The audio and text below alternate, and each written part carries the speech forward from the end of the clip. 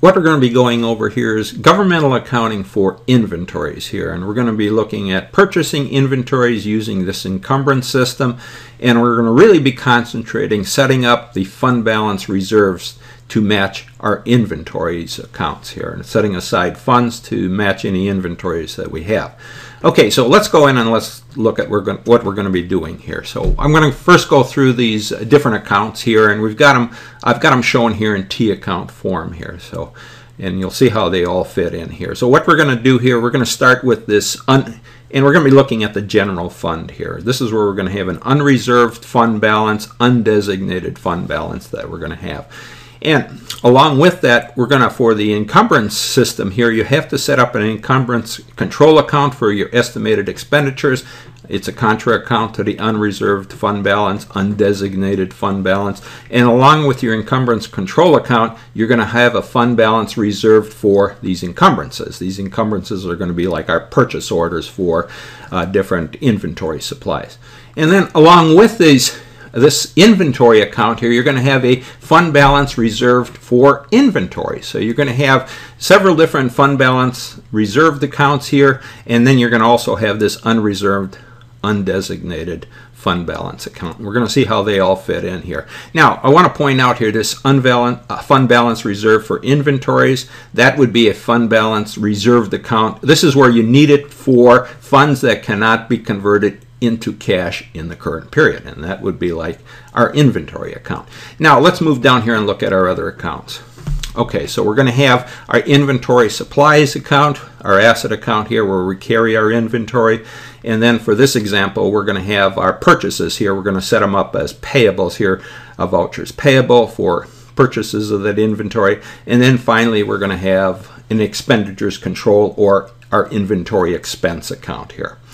Okay, so let's really start with our inventory here of supplies and look at really our beginning balances and see how those are tied into our reserve accounts here. So let's just say for the beginning balance here we have $31,000 worth of inventory supplies on hand. Debit amount here for $31,000. Now let's go back and let's look at our fund balance reserve for inventories.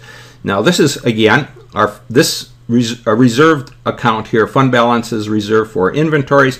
That has to match our inventory supplies account. So the beginning balance, we have a credit here of $31,000. Remember, inventory supplies, we have $31,000 debit amount on hand. So here we got to set aside fund balance reserve for those inventories here at $31,000. Now, along with that fund balance reserve account here, we're going to have an unreserved fund balance, an undesignated fund balance. This is for our general fund balance here for the general fund account. And this is the case here. We had our fund balance reserve over here for those beginning inventories at $31,000, a credit amount here. Well, our unreserved fund balance, undesignated fund balance, has to have a debit or a reduction here.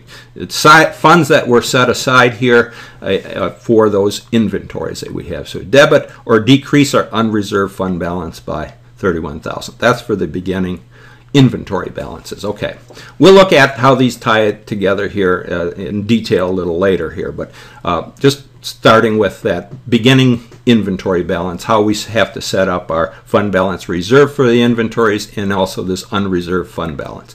Okay, so now we're going to add a little into our problem here. Say we had some unreserved fund balances that were we had set aside $18,000 worth of purchase orders from the last period here, and we want to reinstate those purchase orders. That is, we want to set them up as a future expenditure here in our budget for this year. So we're going to take whatever we set aside here of unreserved fund balance for the prior period encumbrance, we're going to restate it or we're going to restore it here. So what we would do here, we're going to take the debit amount, unreserved amount of $18,000, we're going to credit it here for $18,000. These are for purchase orders that we're going to issue here for the current year. This was a carryover or set aside from the previous year. Now we're going to actually be issuing those purchase orders based on our budget. So credit our unreserved fund balance for $18,000, and then our encumbrance control account for those estimated expenditures for that carryover amount here, debited for $18,000. Okay, now let's just say we issued some purchase orders here for the year here. We ordered those $18,000 of reinstated purchase orders plus $70,000 here of new inventory that we're going to purchase. So we're going to purchase a total amount here of $88,000 worth of inventory. So we set for when the POs here are issued, we have to set aside in our encumbrance control, debit it here for $18,000 for those carryover purchase orders that we're going to issue plus $70,000 worth of new purchase orders. Along with that debit here, then we have to have our fund balance reserved for encumbrances for those purchase orders. We have to credit that or increase it here by $18,000 and also the $70,000 amount.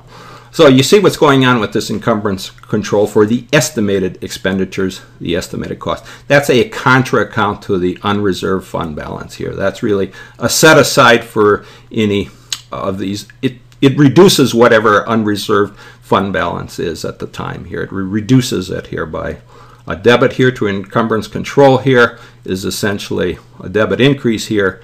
It would be a debit minus or a reduction here to our unreserved fund balance. Okay, so we've ordered those materials here through those $88,000 worth of purchase orders. Now it comes along and we actually received the POs here are received and the purchase orders are received.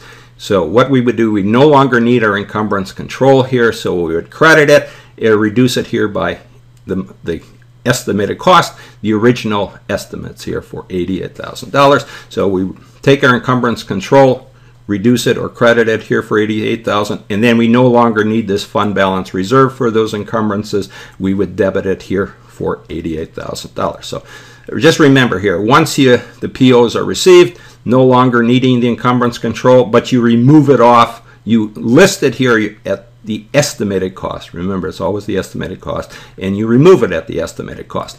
Now, since we received this material here, we're going to set it up on a payable here. We're going to call it Vouchers Payable as our liability account. We're not going to directly pay for it right now. So we'll just set it up as a credit here of $87,000. Remember, we had the purchase orders outstanding for $88,000. That was the estimated cost. But now when we set up our payable here, it's got to be at the actual cost. And we'll just, for example, say our actual cost here was $87,000. Okay, so easy enough. We set up our liability here. Just remember, the liability or a payable has to be based on the actual cost of those purchase orders. So we were sent a bill here, an actual bill for $87,000.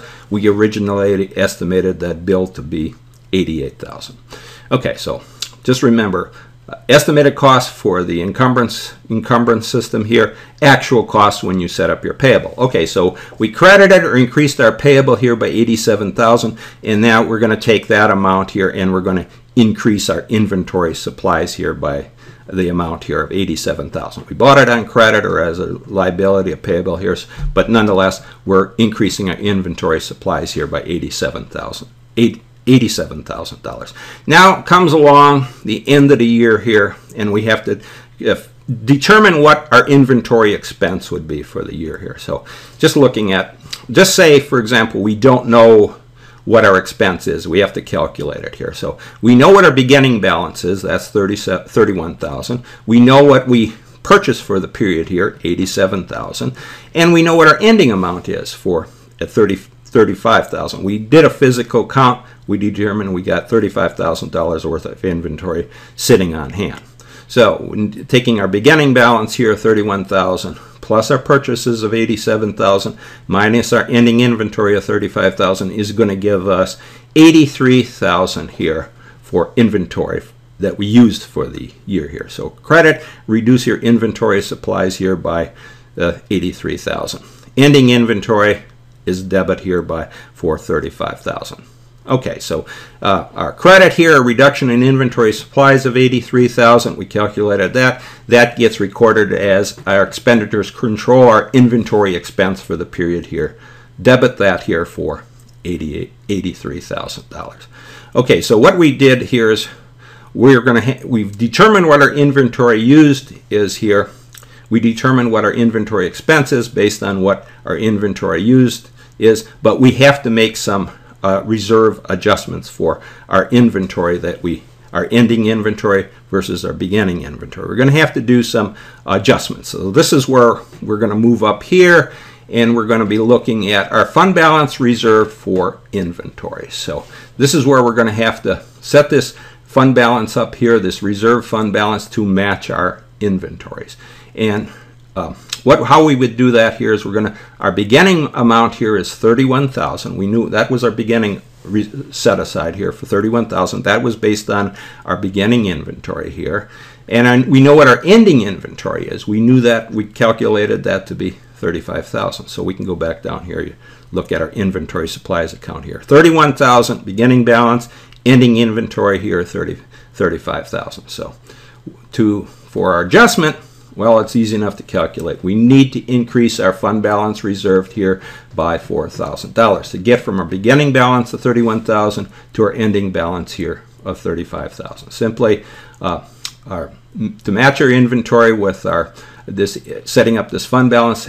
Ending inventory was $35,000, beginning $31,000, so that gives us the $4,000 here. Fund balance reserve for inventories. Now, along with this credit here, or increase in our fund balance reserve for inventories, we're going to also need to go up to our unreserved fund balance here, undesignated fund balance, and we have to set aside $4,000 for that, matching that inventory, that increase in inventory from the beginning to the end of the year here for $4,000. So debit or increase our unreserved fund balance here by $4,000. Okay, so you can see what was going on here. We have to, when we set up our we issued some POs here, we have to set up our encumbrances control account, and then we have to set aside fund balance reserve for those encumbrances or those POs here. When the POs were received, then we could remove our encumbrances or reduce our encumbrances and also reduce our fund reserve balance. So this is dealing with those fund reserve balance. So we had one fund reserve balance going on for our encumbrances or our purchases here, and then we have to also have this second fund balance reserved, in this case for inventories, and that's what we have to have set up here for our setting aside our inventories, whatever is sitting in inventories here. So we have to set up that account here, and then tied into our fund balance reserve for our inventories, we had to have set this unreserved fund balance, undesignated fund balance. We had to make some reduction. In this case, we had to set aside some monies based on our fund balance reserves for our inventories. Okay, so let's go back and let's go over and just look at it side by side here. Okay, just to go over it again here, just looking at, again, this unreserved fund balance, undesignated fund balance here, and we'll compare that to our fund balance reserve for our inventories that we looked at here, and then our inventory supplies. Just to look by a side-by-side example here. So let's start with our inventory supplies and see, okay, we had a beginning amount here of $31,000, purchases here of $87,000, and then we used $83,000, so we had an ending amount here of $35,000 in inventory. So our fund balance reserve, you can see the beginning amount here, $31,000, ending amount here, ending inventory here, $35,000. So we had to increase it here by $4,000. To match our fund balance reserved here has to match our inventory account, at least from the beginning balance to what we had in the ending balance in our inventories. Along with this fund balance reserve here for inventories, because we had this increase here in $4,000 in our reserved here for the inventories here, we also have to have a reduction to the unreserved fund balance, undesignated fund balance here by $4,000. So we have to, based on our fund balance reserve for inventories, we have to set aside or reduce our unreserved fund balances by $4,000. And along with that, I've just showed the beginning amount here. You can see, because we had a fund balance reserve here for inventories, a credit or increase here of $31,000, we have to have a debit or reduction here in the unreserved fund balance because it's actually being reserved here. It's no longer an unreserved fund balance. The beginning amount here of $31,000. So you can see you can see that we have the $31,000 here unreserved for the beginning fund balance reserved here for inventories, the beginning amount here, and then we also have the unreserved fund balance here for the ending, that adjustment that we had to make here for the ending inventory here at $4,000. So nonetheless, in our unreserved fund balance, we got 31,000 here, plus 4,000 gives us 35,000, 18,000 canceled out here. And then our fund balance reserve for our inventories here, total amount 31,000 plus 4,000, total 35,000. So that we had credited here, and we had the debit or the reduction here, unreserved fund balance. It's no longer unreserved here because of the fund balance reserve for the inventories. And then you can just see our inventory supplies here, 31,000 at the beginning, 35,000 here at the end. So everything matches up. You had to have this reserve, fund balance reserve for inventories has to match our inventory, and you can see how we did that. Okay, so that'll take care of our example here for governmental accounting for inventories, but I've gone through the inventory example here, but it could be for other accounts here where you can't convert them into cash and you have to set up a special fund balance reserve for whatever item you're looking at. So we looked at inventories in this case and how we had to set aside encumbrance, setting up the encumbrance control here for those inventories, as well as setting aside those fund balance reserves for those inventories. Okay, so that'll summarize our topic.